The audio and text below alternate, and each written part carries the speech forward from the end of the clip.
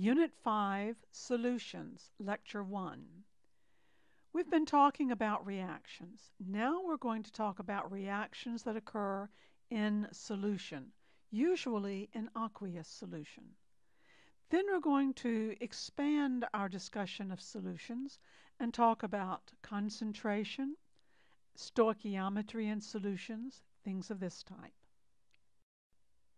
You are probably very familiar with these terms we list as key terms, but let's review them anyway. Solution. A solution is a homogeneous mixture. When we think of solutions, we usually think of it as a solid dissolved in a liquid, but that certainly is not necessarily the case. Solute is the substance that is being dissolved, and the solvent is the dissolving medium. The solvent with which you're most likely familiar is water, but there are many other solvents. Insoluble means the material appears to be virtually incapable of dissolving. Now, often it occurs that minute amounts of this material may actually dissolve, as we will see when we do the mathematics, but it appears to be virtually incapable of dissolving. Unsaturated? Unsaturated tells us that more solute can be dissolved in that particular amount of solvent at that temperature. A saturated solution is one that is thought to contain the maximum mass of solute for that amount of solvent normally possible at that temperature. Theoretically, you can't dissolve any more at that temperature. Supersaturated, however, tells us that more solute is dissolved in that particular volume of solvent than is normally possible at that temperature. And the operative term here is normally possible. Supersaturated solutions are an interesting phenomenon, and we'll have to talk about them later when we talk about what holds things together in a solution. Why do some things dissolve and others not dissolve? For example, consider sodium chloride in water. Now we know that sodium chloride will dissolve in water, at least to some pretty good extent. But there are other things that won't dissolve in water, and why is that? Well, it has to do with attractions. It has to do with whether the solute molecules or ions, as in this case, are more attracted to the water molecules, or whatever the solvent may be, than they are to each other. If they're more attracted to the water molecules than they are to each other, then they're going to wind up bonding to the water molecules, for example. And there's also another factor. Water molecules can come in between the sodium ions and the chloride ions, for example, and shield them from each other. It's not a really simple process, and it is something that we will talk more about as the course goes on. More key terms are electrolytes. Electrolytes are substances that will conduct an electrical current in solution or when mobile. For example, it could be molten, it could be made liquid and conduct an electrical current, when in the solid state it would not conduct an electrical current. But in any case, we generally think of electrolytes as substances that conduct an electrical current when dissolved. But you do need to know that this can occur to varying degrees. Some things can really dissolve a bunch, produce a lot of electrical current in solution. Other things, not so much. And non-electrolytes? Well, non-electrolytes are substances that will not conduct an electrical current in solution. Substances that are just not going to conduct an electrical current, even though they may be dissolved. Strong electrolytes. Strong electrolytes dissociate virtually 100% in solution. They separate into their ionic parts, their ions in solution. And these ions then, moving around in the solution, will conduct a current strongly. On the other hand, there are weak electrolytes, which dissociate only partly or partially, usually to a very small extent, sometimes less than 5%. They do this to a small extent when in solution. Therefore, they don't produce very many ions in solution, hence conduct a current weakly. And then there are non-electrolytes, which are substances that do not tend to dissociate in solution. They may be soluble in water, for example, but they don't tend to dissociate in water and form ions in water. Therefore, they will not conduct an electrical current to a significant extent when in solution. What are strong electrolytes? They are strong acids, strong bases, and soluble salts. Let's take each one separately. Let's begin with the strong acids. Now, this is a list of acids that you need to memorize. The strong acids are hydrochloric acid, hydrobromic acid, hydroiodic acid, nitric acid, sulfuric acid. But now, look at sulfuric acid. It has two hydrogens there. It is a strong acid only through the first dissociation or through the first ionization, whichever way you wish to say it. The other part is weak, but we'll talk about that when we get there. And perchloric acid. There are some other strong acids, but we're not likely to run into them. So we will say that all other acids are considered weak, unless otherwise indicated.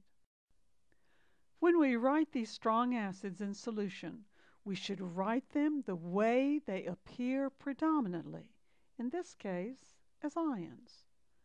Therefore, instead of writing HCl aqueous or just HCl with the assumption that it's aqueous, write hydrogen ions and chloride ions. But actually, it's more correct to write them as hydronium ions and chloride ions, because the hydrogen ion bonds to the water molecule, producing the hydronium ion. Now, how would you write these? For example, HBr. If you were referring to HBr as the acid of strong acid, you should properly write it as either hydrogen ions and bromide ions or hydronium ions and bromide ions. Well, what about nitric acid? Is it a strong acid? Okay, then you should write it as hydrogen ions and nitrate ions, or, that's right, hydronium ions and nitrate ions. What about nitrous acid? How would you write that? You would write it as nitrous acid. Why? It is not a strong acid. It is a weak acid. So you write it in the molecular form. Now, when we look at strong bases, we find that most of our strong bases are the soluble hydroxides. They are the 1A hydroxides and some of the 2A hydroxides. Let's be specific. Lithium hydroxide, sodium hydroxide, potassium hydroxide, rubidium hydroxide, cesium hydroxide, and I dare say that if we could get our hands on some francium hydroxide, it would be soluble also. In the 2A hydroxides, they're not as soluble. Calcium hydroxide is pretty soluble. Strontium hydroxide is, and so is barium hydroxide. The heavier hydroxides, you will notice, tend to be the ones that are soluble. The lighter 2A hydroxides are not. Now, what about things like aluminum hydroxide and zinc hydroxide and so forth? Well, quite frankly, most hydroxides simply won't dissolve. So if you look at this list that you have here and commit that to memory, you will have a pretty good handle on what might be the strong bases. Some of those 2A hydroxides are not quite as strong and may be termed moderate, but for our purposes, they are strong. When we write these strong bases in solution, we should write them as they appear predominantly, and that is as ions. In other words, instead of sodium hydroxide, we should write sodium ions and hydroxide ions. Instead of calcium hydroxide, write calcium ions and 2 hydroxide ions, because when the calcium hydroxide breaks up, It gives us one calcium ion and two hydroxide ions. But what about aluminum hydroxide? Well, it is written as aluminum hydroxide in what we would term the molecular form. And soluble salts, how should they be written? Well, soluble salts should be written as ions because that's what they break up into when they get into a medium that will permit them to have mobility. But which salts are soluble? Well, in order to determine this, we need to know the solubility rules. So here they are. All acetates, nitrates, chlorates, perchlorates, alkali metal compounds, and ammonium compounds are soluble. Just learn it. All chlorides, bromides, and iodides are soluble, except silver, mercurous, and plumbous chlorides, bromides, and iodides. Sulfates are soluble, except strontium sulfate, barium sulfate, mercurous sulfate, and plumbous sulfate are not soluble. Everything else, for our purposes, is not soluble, is insoluble. Got it? Acetates, nitrates, chlorates, perchlorates, the alkali metal compounds, and ammonium compounds are soluble. The chlorides, bromides, and iodides are soluble, except silver chloride, mercurous chloride, and plumbous chloride, for example, are not soluble. Nor are the bromides or iodides. Sulfates are soluble, but strontium, barium, mercurous, and plumbous sulfates are not soluble. And all else, well, it's insoluble. Got it? How do you learn these best? Put them on flashcards. Carry them around with you. Say them again and again. Write them many times until you have it thoroughly ingrained in your brain. Now, which of these are soluble? What about sodium chloride? It is an alkali metal compound, so yes, it's soluble. What about mercurous bromide? What are the exceptions? That's right, mercurous bromide is not soluble. What about ferrous iodide or iron 2 iodide? Remember, all of the chlorides, bromides, iodides, and so forth are soluble? Yep, that's right. Ferrous iodide is soluble. What about ferric chloride? Same reason. Ferric chloride is soluble. What about lead 2 iodide or plumbous iodide? That's right, that's one of those exceptions. It is not soluble. And silver bromide? Another exception. It is not soluble. Okay, magnesium sulfate. What about it? That's right, it's soluble. And barium sulfate? Look at your second rule on the sulfates, and you know that it's not soluble. What about calcium acetate? Think about that first rule. All acetates, nitrates, chlorates, bromates, perchlorates. Yeah, that's right. It's soluble. What about ammonium sulfate? Yes, that's another soluble one. What about sodium borate? That's right, it also is soluble. And what about zinc carbonate? Well, quite frankly, there are not a lot of the carbonates that are soluble. About the only ones that are soluble are the alkali metal carbonates and the ammonium carbonate. So that goes right along with that rule. Zinc carbonate is not soluble. Now, to date, we have studied combination reactions, decomposition reactions, and single replacement, which we called simple replacement.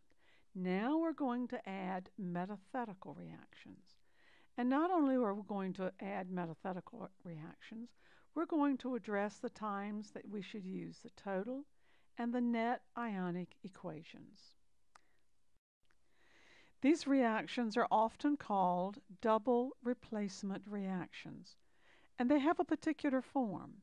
They take this form, AB plus CD producing AD plus CB. In other words, positions A and C are swapped. A replaces C and C replaces A. At least one of the reactants must be mobile, and so you're going to find that these reactions frequently occur in a solution. Mobility is often required for reactions to occur, but why? Why is mobility necessary? I want you to pause for a moment and envision how the reaction between compounds AB and CD might occur. And then, as we proceed through metathetical reactions, see if your model is supported or if you must modify your model. All right, let's go. Let's see how we would predict metathetical reactions. There are three cases. The first case that we use to predict metathetical reactions is a case in which a precipitate is formed. In other words, an insoluble material has been produced. A second case is water is formed in a process that we call neutralization. And the third case is a gas is formed and that gas is given off. Let's look at the first case in which a precipitate is formed. Now, this reaction is driven by the formation of something that precipitates out of solution. It's the formation of an insoluble material. And to predict these reactions, we need to know what will and will not dissolve in our solvent. In most cases, it's going to be water. So we need the solubility rules. Again, you do remember them, don't you? Yeah, you're thinking about that. Consider this reaction. We take zinc sulfate and plumbous nitrate and put them in solution. Now, are we going to get a reaction? Well, how do you begin? What you do is you swap either the cations or the anions and then check out the solubilities of the products. So if we swap the zinc and the lead, we put the zinc with the nitrate and the lead with the sulfate, what do we see? Well, the zinc nitrate is soluble. Well, what about the plumbous sulfate? Remember, the plumbous sulfate is insoluble. So the equation then becomes, because the formation of that plumbous sulfate is driving the reaction, the equation then becomes zinc sulfate plus plumbous nitrate gives you zinc nitrate and a precipitate of plumbous sulfate. Let's try these. Let's look at silver nitrate and sodium chloride. Now think about swapping the cations. Think about swapping the silver and the sodium. So if you put the silver with the chloride and the sodium with the nitrate, what will you get? And try this one.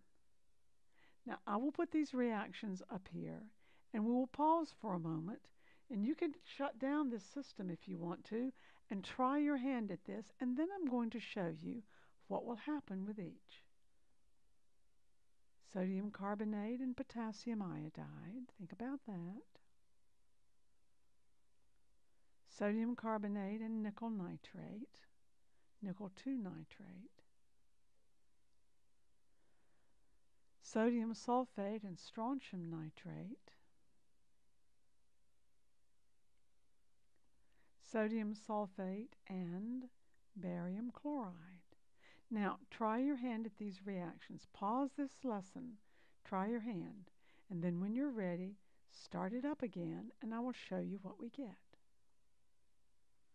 On the first one, we're going to get silver chloride precipitating out, and that's going to leave us sodium nitrate in solution. On this next one, we get plumbous iodide precipitating out.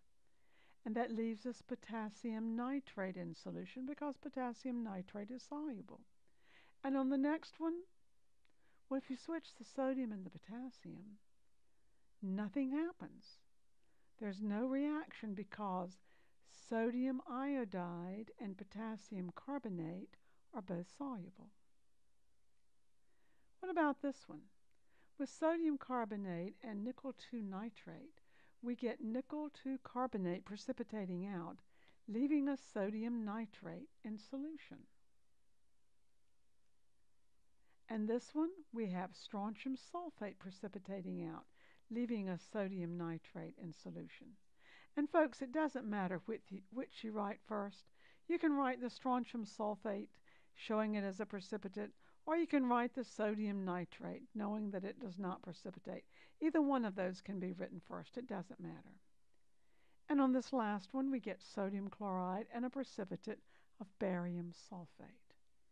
Now, you will need to know your solubility tables in order to produce these reactions of this particular type in which an insoluble material is formed. You're the director of a lab, and as such, you have to make sure that you provide a broad variety of chemicals to your scientists to meet whatever needs they may happen to have with regard to their work. But one day a scientist comes to you needing a solution of sodium nitrite, but you don't have any. What reaction would you instruct your tech to use in making this? Let's go to the second one. Water is formed in a process called neutralization. Now, this is the classic reaction in which an acid plus a base produces a salt and water. But I want us to address an issue first, and that is, what is a salt? Well, a salt is best defined or best described as the cation of a base with the anion of an acid. The cation of a base, the positive ion from a base and the negative ion from an acid.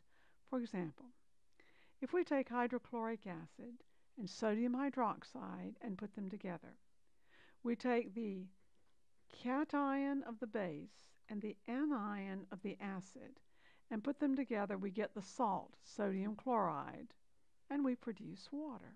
Do you get the idea? Now complete this one. We have potassium hydroxide and chloric acid. What do you produce? You produce potassium chlorate and water. Yeah, neutralization. What about calcium hydroxide and phosphoric acid? Put the calcium with the phosphate to form Ca3PO4 twice and water. No, I did not balance it. You can do that. Now remember, a salt can be defined by the acid and the base that could be used to produce it. That salt, calcium phosphate, can be defined by the calcium hydroxide and phosphoric acid that are used. For example, what would you use to produce PbI2? Well, you could take plumbous hydroxide and hydroiodic acid to produce plumbous iodide and water. Along that line, what acid and base could you use to make sodium chloride? Well, you've seen that. That is sodium hydroxide and hydrochloric acid. What about zinc sulfate? Well, there you can use zinc hydroxide and sulfuric acid. What about lithium bromide? You could use lithium hydroxide and hydrobromic acid. Are you getting the idea? Okay. I want you to consider the basic anhydride. Now, a basic anhydride behaves like a base, but what is a basic anhydride? The easiest way to describe a basic anhydride is to tell you to think of it as a base from which water was removed, a dried up base. For example, if the base is calcium hydroxide, look at that, take out H2O. The anhydride is calcium oxide. That's right, a metal oxide. A basic anhydride is a metal oxide. And if you take that metal oxide and put it in water, you rehydrate it, making calcium hydroxide. Since a basic anhydride is a metal oxide, and a metal oxide acts like a base, well, perhaps then a metal oxide plus an acid will also produce a salt in water. Well, let's look at one. Here's calcium oxide and hydrochloric acid. And when they're allowed to react, sure enough, they produce the salt, calcium chloride, and water. Just not as much water as there would be if we used calcium hydroxide and hydrochloric acid. And there we also produce calcium chloride, but look, it's a lot more water. What about magnesium oxide and sulfuric acid? Yep, produces magnesium sulfate and water. Well, what about aluminum oxide and oxalic acid? What do you think will happen there? And the answer is it will produce aluminum oxalate and water. Now, I didn't balance these last two equations, but you can handle those. Are you getting the idea? Well, let's look at an acid anhydride. An acid anhydride is a non-metal oxide, a non-metallic oxide. A non-metal oxide acts like an acid. Therefore, a non-metal oxide plus a base should produce a salt and water. So if you take sulfur trioxide, that's the non-metallic oxide or the non-metal oxide of sulfuric acid. If you take that and put it with sodium hydroxide, you get sodium sulfate and water. If you take carbon dioxide and calcium hydroxide, what will you produce? It's like carbonic acid and calcium hydroxide. It'll produce calcium carbonate and water. If we take Cl2O3, do you remember that? Yeah. With potassium hydroxide, so Cl2O3 is the nonmetallic oxide of chlorous acid. Put that with potassium hydroxide and you get KClO2, potassium chlorite, and water. These gases, such as sulfur trioxide, carbon dioxide, and the Cl2O3, are often gases. These gases are readily absorbed by these hydroxides. These hydroxides are often called scrubbers and are used in chimneys and so forth to remove gases that will react with them to produce these salts.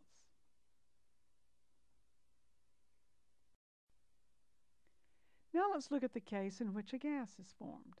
The gases that we're going to look at are carbon dioxide, sulfur dioxide, and hydrogen cyanide. Let's start with carbon dioxide.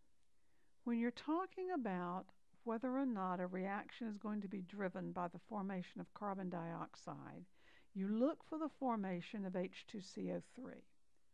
But instead of writing it as H2CO3, you write it as H2O plus CO2 gas. So if we have sodium carbonate plus hydrochloric acid, will we get a reaction? Well, if we double replace this now, if we put the sodium with the chloride and the hydrogen with the CO3, we could form sodium chloride and H2CO3. But remember, instead of H2CO3, write it as H2O plus CO2. And the gas is given off, and that drives the reaction forward. Zinc carbonate plus sulfuric acid. Swap the zinc and the hydrogen so that you get H2CO3 and you get zinc sulfate. So you're going to produce zinc sulfate and water and carbon dioxide. Do you have the idea? A gas is formed. Now that's the carbon dioxide. Let's look now at sulfur dioxide. For sulfur dioxide, we look for the formation of sulfurous acid, H2SO3. But instead of writing it as H2SO3, we write it as H2O plus SO2 gas. So we have sodium sulfite plus hydrochloric acid. Swap the sodium and the hydrogen and produce sodium chloride and H2SO3, but don't write it as H2SO3 because, quite frankly, H2SO3 doesn't exist to a large extent in water. Instead, what it does is it gives off sulfur dioxide as a gas. Unless you put something in there to cap it, to hold that sulfur dioxide in there, it's going to come off as a gas, and that will drive the reaction forward. Along that same line, take barium sulfite and sulfuric acid and swap the barium and the hydrogen, produce barium sulfate, and you would have thought H2SO3, but you remember that it is written H2O and SO2 gas. Yeah. Now let's look for hydrogen cyanide. To look for hydrogen cyanide, what you want to think about is a cyanide salt like sodium cyanide or calcium cyanide or potassium cyanide and putting it with an acid. Here's sodium cyanide and hydrochloric acid. And when you have them together, you're going to produce sodium chloride and hydrogen cyanide, which will come off as a gas. Now, folks, this is the reaction that used to be used in the old gas chamber that was used to execute people. It's not used now, but I guess it is used wherever they still happen to use a gas chamber. If you take barium cyanide and sulfuric acid, you're going to produce barium sulfate and hydrogen cyanide gas. And it is a lethal gas that is produced. And for this reason, you've got to be really careful in the lab with salts that are the cyanide salts. It's the sodium cyanides, the barium cyanides, and so forth. They are extremely dangerous, and you have to handle them with great care around acids. You should never rinse a cyanide salt down the drain if there's any acid around nearby at all, unless it is done in an active hood. Now let's try these. What I would like for you to do is to pause the video and try doing each of these yourself. And then after you've tried them, bring the video back on again and let me show you how I did them. In this first one, we take sodium hydroxide and HClO3, chloric acid. An acid plus a base is going to give us the salt, sodium chlorate, and water. In this next one, we have zinc sulfate and barium chloride. Well, is the reaction going to occur? Only if something insoluble is formed. And in that case, it will form zinc chloride and a precipitate of barium sulfate. What about this next one? Potassium cyanide and acetic acid. Well, this is a cyanide salt with an acid, and it will produce potassium acetate and hydrogen cyanide gas.